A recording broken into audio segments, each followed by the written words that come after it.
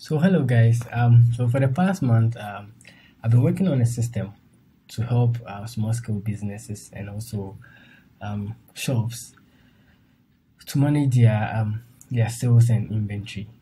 Okay, so this particular system will help them to manage daily sales and also their product. Okay, so we have two users. We have the admin and also the employee or sales rep. Okay, so let me quickly run the system and let's take a look at the interface and also the functionalities.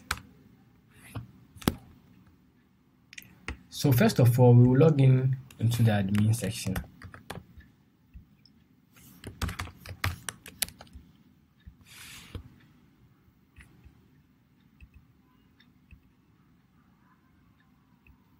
Yeah, so we have the inventory section over here. So on this section, we have the various inputs for a user or the admin to add product to the system. To add product to the system. Okay, so we have the various buttons over here like add item, update, and also remove item. So we can search for a product over here too as well. So we can search for let's take a look at collodium. All right, so yeah, collodium is here. We can update the quantity to maybe 15. Updates, so as you can see, have the quantity here to go to 15. You can also remove an item from the list. So we have let's search for an item to remove from the list, like magaseed oil. Can remove. So we say, do you want to remove a product from inventory? So let's select yes, and that particular product is being removed from our table. All right, so yeah, so that's it.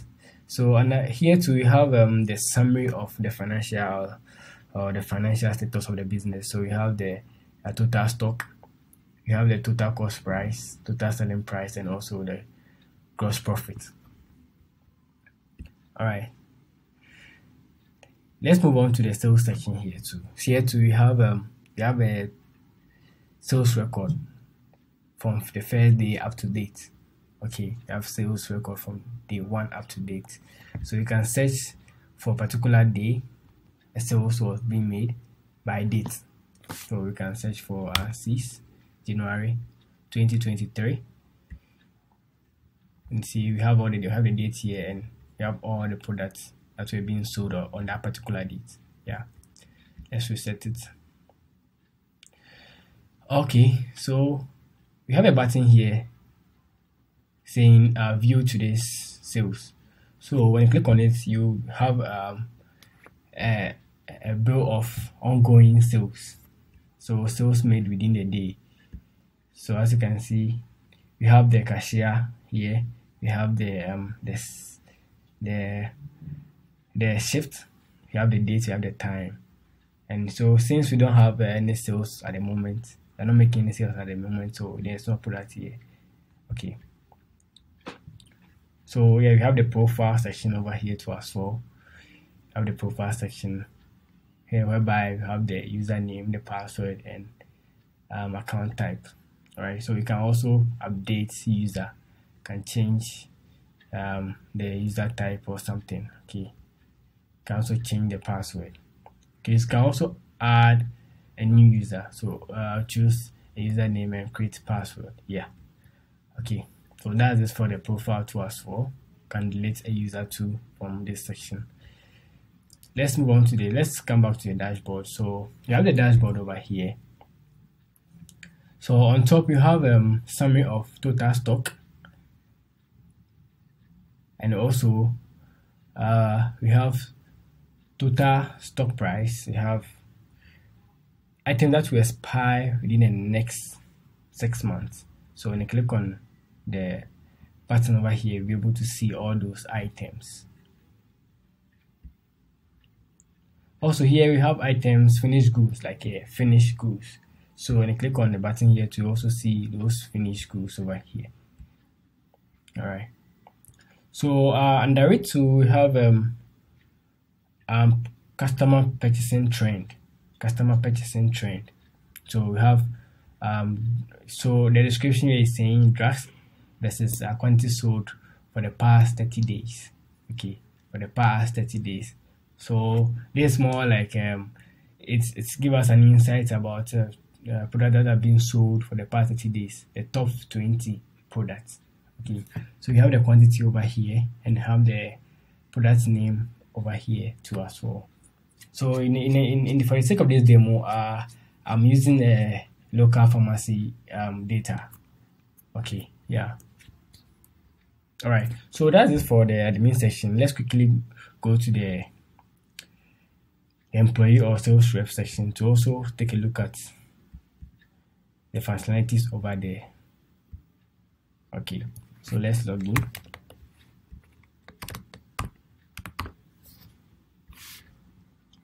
So it's saying welcome the user. So this is just some fancy stuff. It's not really necessary. All right. Okay. So we have so here we are on the invoice section. So the invoice section. Okay. So we have the table, invoice table. The invoice table over here. So whereby the sales rep or the employee can search for a product like any product, yeah, Hemford syrup, and also add the quantity and also select so quantity like 2, and also select the payment method like Momo. So we can add a customer name like test and phone number. Let's use some random number over here. So add to cart. So he's saying product is out of stock. So let's change the product and see paracetamol. All right, and let's add to stock. So as you can see, you have paracetamol being added to what our cart. So we can what after that. So this particular section contains invoice for a particular customer. So after making that invoice, you can just try close this particular section over here. So it says make an invoice. Do you want to make invoice? Yeah. So action successful. Click on OK. So here, so when I want to see item that you've sold for the day, because you can make multiple invoice. Okay, you can have another invoice like maybe so Tanzo like 3.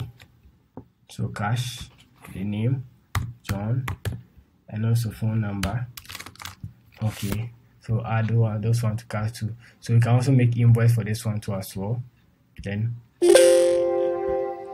so when I want to see all the invoice you've made for that particular day, go to what the daily sales section over here. So you see all those information over here.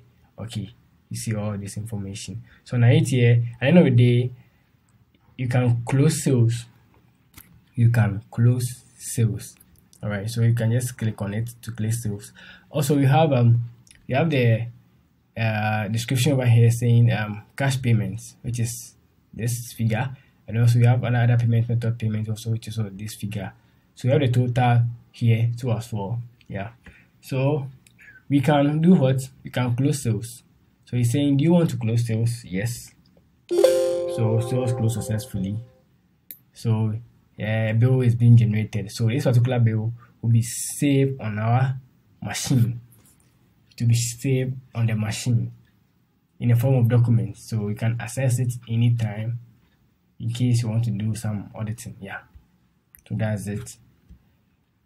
Yeah, so we have the product section over here to whereby you can see all the available products, and also so of course maybe the customer or want to buy a product and you don't actually know the price, you can come here and search. The employee can come here and search for the product, like citro. So we have the citro C over, so you can see the price over here. Okay. All right. So yeah.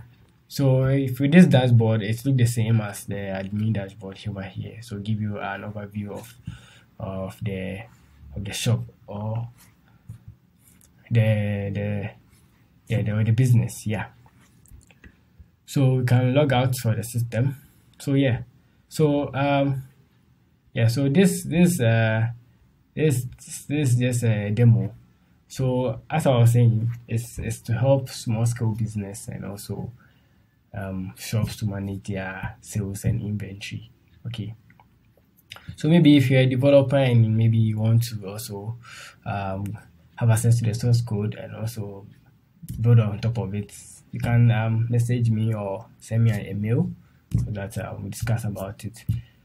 Okay. So if you're also a small scale business who also want to make use of it too, that's fine. Yeah. So yeah. So that's it. I use Python Tkinter. Yeah, I use Python Tkinter for it. Okay. So you can use on both Mac OS and also Windows. Okay. So thank you for watching this video. If you need any answer or something or have any question, you can send me. I will leave my details and handles in the comment section or in the description. You can just hit me up for any discussion. All right. Thank you.